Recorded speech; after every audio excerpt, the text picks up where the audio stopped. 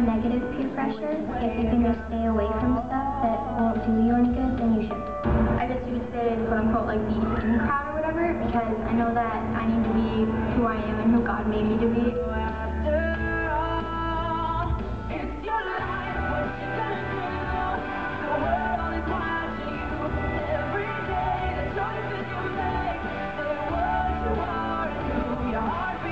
I hide from drama because it's just unnecessary.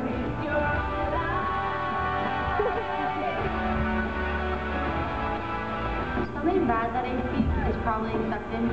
Acceptance. Maybe acceptance. Are you who you always said you would be?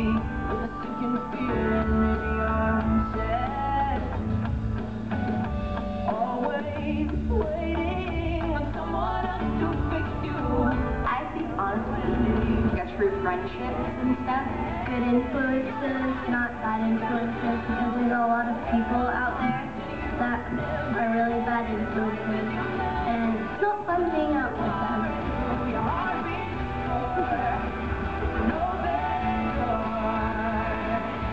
I like dance because there's so many styles of dance that you can do. It's like an outlet, and I can put all my feelings into dance. And I just really love Bailey, and she shows me cool moves and stuff.